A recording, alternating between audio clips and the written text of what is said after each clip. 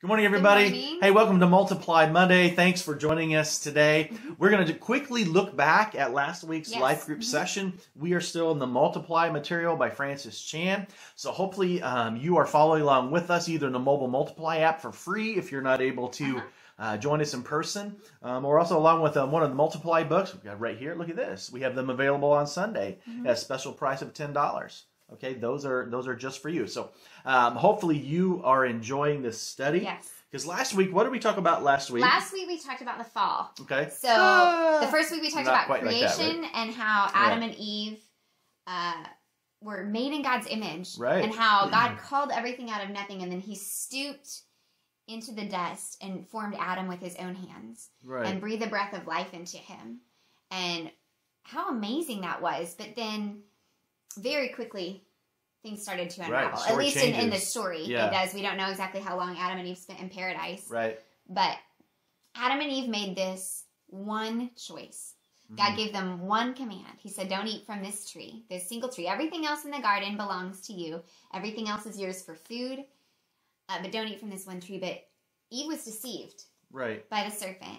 And she disobeyed God, and she gave some to Adam, and he ate also. Right. And The minute we talked about, like, when you're a kid, your parents tell you don't do one thing. Well, there's just the rebellion in us. Like, we're going to end up doing that one thing. Yeah. And that's sort of what happened with Eve and with Adam. Like, you have everything here. Eat of anything except this one tree. And it's really easy to minimize right. that choice, isn't it?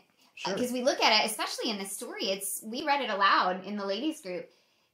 It's like 6 verses or something where it describes this whole encounter between Satan and Eve and Adam.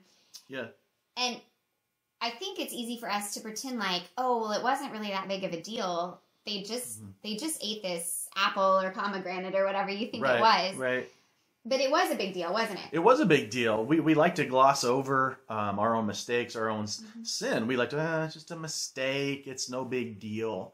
And but really, I like to call it cosmic treason, because Adam and Eve's sin, our sin, we are rebelling against the creator of the universe. We're rebelling against his design, against his plans, against his commands.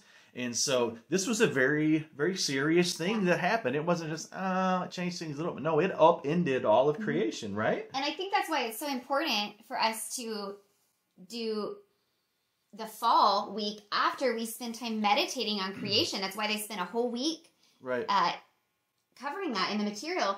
Because last week, we really spent a lot of time just in awe of God's absolute authority over all creation. And yet we have the arrogance to think that we can rebel against that authority. Sure. To think that we can ignore God's commands and have things our way. Right. And so in creation, we saw God's creation of how he intended it to be, how he intended life to be pure and holy in proper relationship with him. And then we see man's rebellion, which we call the fall. If you're not in the church, that's what we call it. We call the fall of man, when man rebelled against God.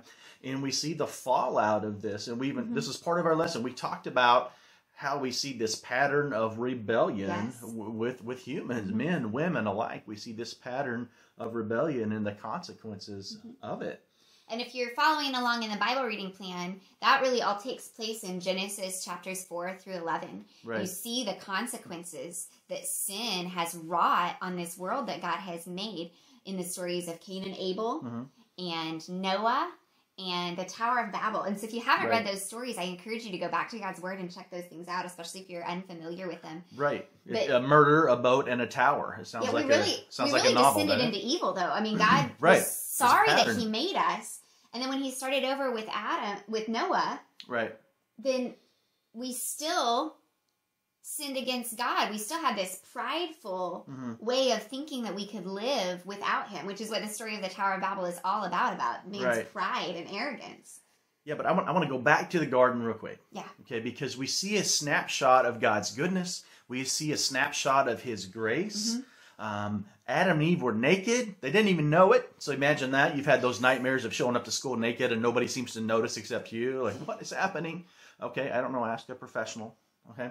But we see here that God covered them.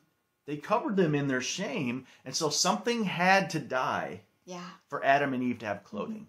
Okay, the leaves weren't going to cut it anymore. Okay, something had to die for them to be covered in the rebellion, in their sin. So that's a snapshot of what would happen to Jesus. Yes. Many, many years later, of Jesus surrendering his own life and him covering our sins with his life. His and it's even in this story that we get the first promise that there's going to be someone to come and save us from our sin, right? God told the serpent when he cursed the serpent, and when Eve and Adam fell under the curse for their sin also, he said, there's going to be someone that comes from this woman's line, and you're going to bruise his heel, but he's going to crush your head.